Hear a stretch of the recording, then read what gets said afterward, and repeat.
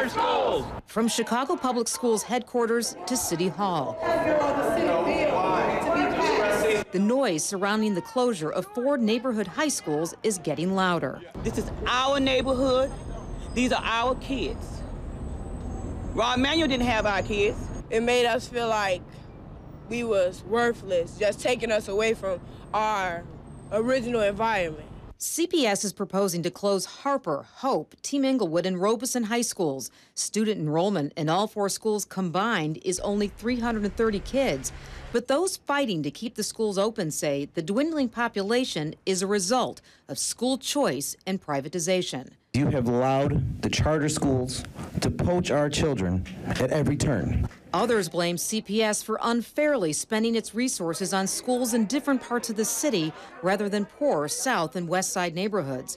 And while Chance the Rapper was announcing another huge donation to CPS, his father, Ken Bennett, came to the school board to voice his frustration, specifically aimed at CPS CEO Forrest Claypool, who Bennett worked with years ago. The Forrest Claypool that I see that's running CPS right now is not the Forrest Claypool that I've known over the years. And I'm deeply disturbed. I'm sorry, Ken, that you feel that way. I did want to say, however, that the process in Englewood has not been driven by me. It's been driven by the community. Claypool wanted to remind everyone, while CPS is closing the schools, the plan is to build a brand new $85 million high school in Englewood, but it won't open until 2019. Many are urging the school board to keep the 4 neighborhood schools open until a new one is built.